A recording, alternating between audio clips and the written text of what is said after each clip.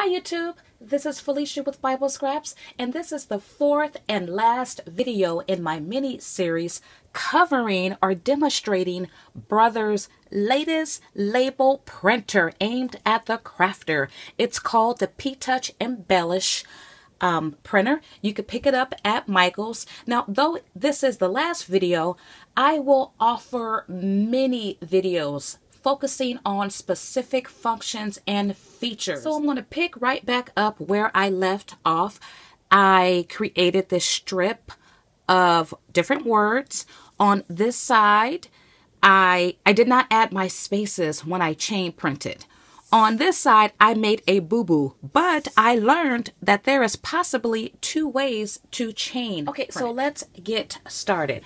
Turn the unit on, and it always defaults back to what you were working on last. So I don't want those characters. So let's delete that.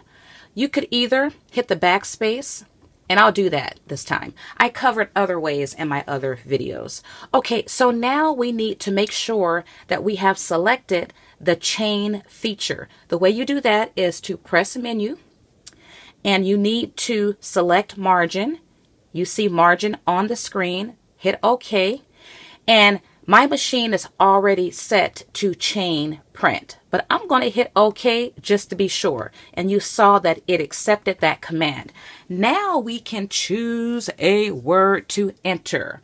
Okay, I want capital letters. One way of doing that is by holding down the shift button, but you could also just press caps.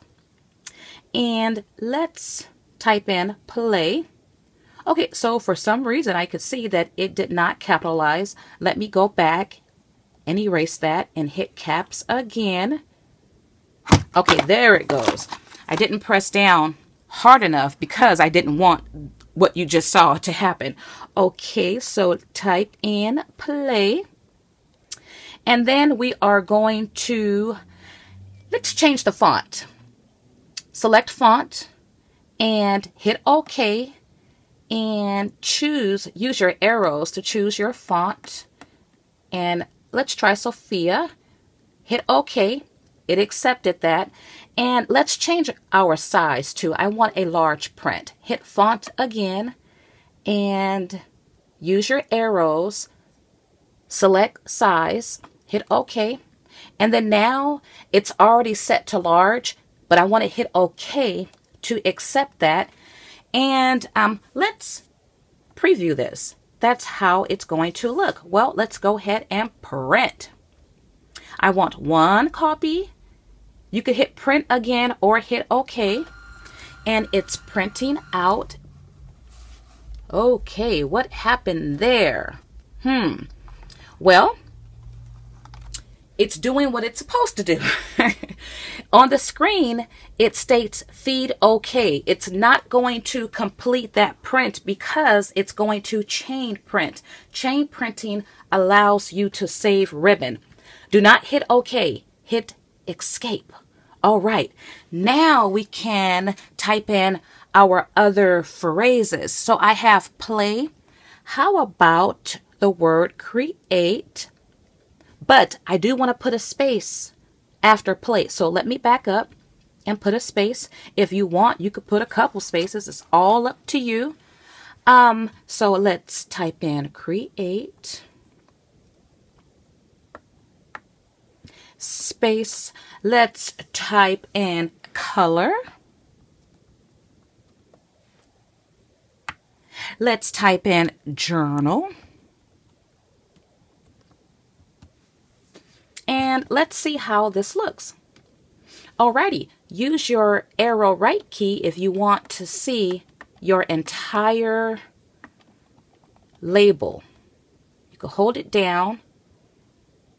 Okay, so that is how it's going to look when it prints. Let's go ahead and print now. One copy, print again, and now my entire label will print out. I forget the maximum length you can print out,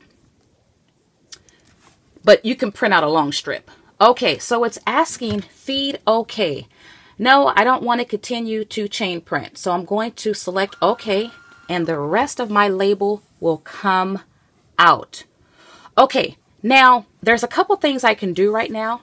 I can automatically feed the ribbon to come out a little bit more, but I am hoping that this unit jams up. I know that sounds crazy, but I need to show you something.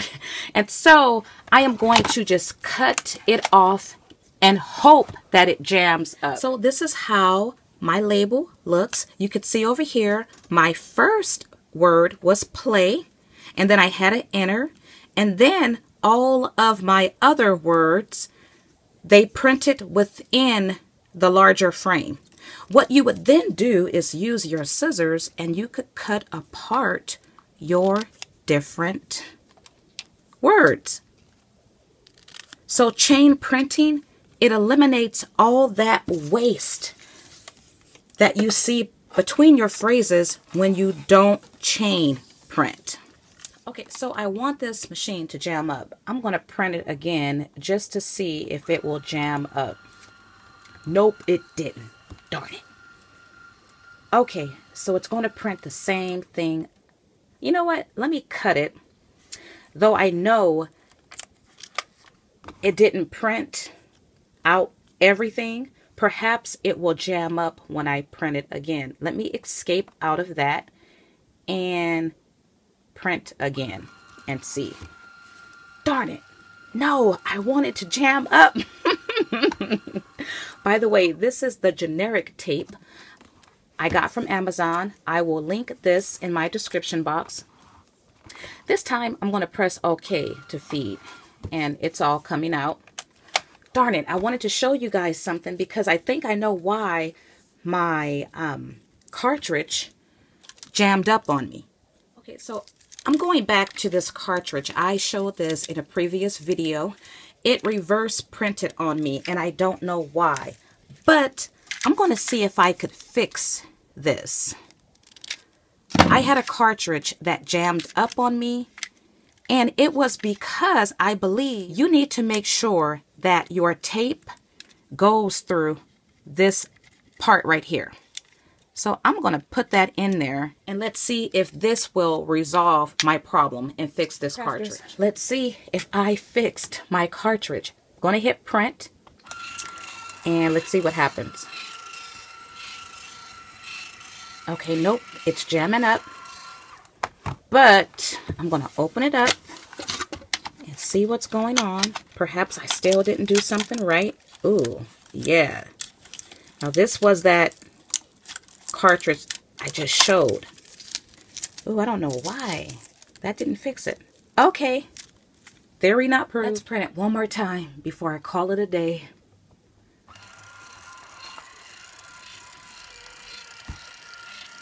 Okay, it didn't jam up, but it's still reverse printing.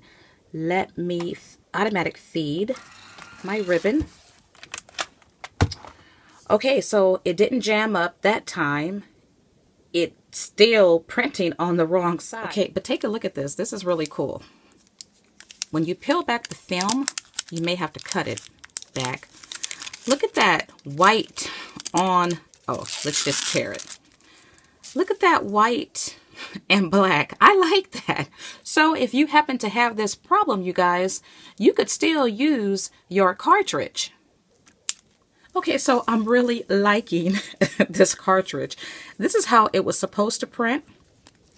And once again, this is how it printed defectively, but it still has the sticky on it. You could peel it back.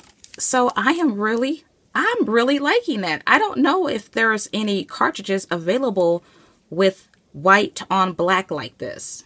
Okay, so now I'm going to quote unquote chain print without using the chain print function.